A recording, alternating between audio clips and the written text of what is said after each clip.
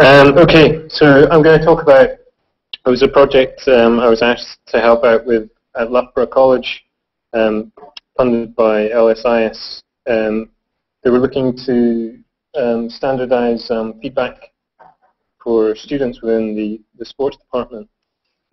So they'd seen I'd been doing some work with Google Apps Script, so I helped them out.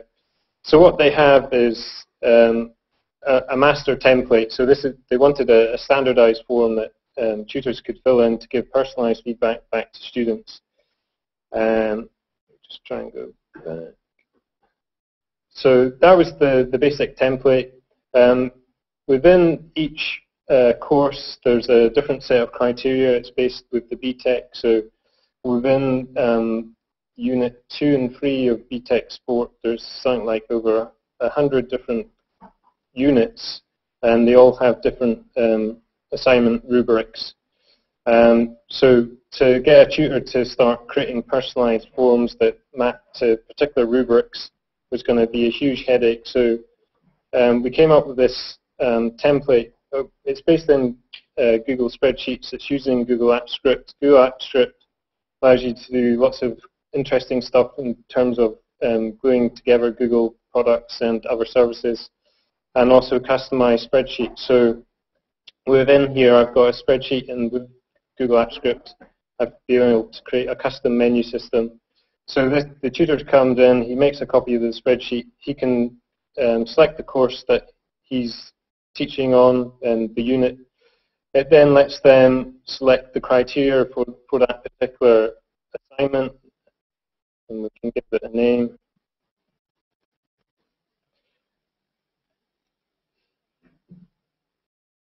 And so the UI takes you through the workflow. So I'm going to just see if I've got a test. So it's going to pull in a student list. I can find that. So what it would have populated that with a list of learner names, but the flexibility of the service, the solution allows the tutor to manually enter stuff as well. So I'm just going to put a test name in here. I'm just going to mark it in. So it was really trying to find the best of both worlds. The tutor can go in here and enter the rubrics in themselves, or we have a form for them to use. So we've got a data entry form. And so this is Google Apps Script. And it's pulled in the criteria we selected for this particular unit. So I'm going to say yes, yes, yes, and I can put some text in. And if I had more students, I could page through the project, and I click on save. And behind there, you might have seen that it's put that data in. So then it can go off and generate the feedback sheets. So I'm going to generate feedback for everyone. And so it's going to take that document template, populate it with the particular criteria for the course, any comments, notes that I as a tutor have entered, and then it's created a separate document which has filled that information in, which then can be distributed to individual students.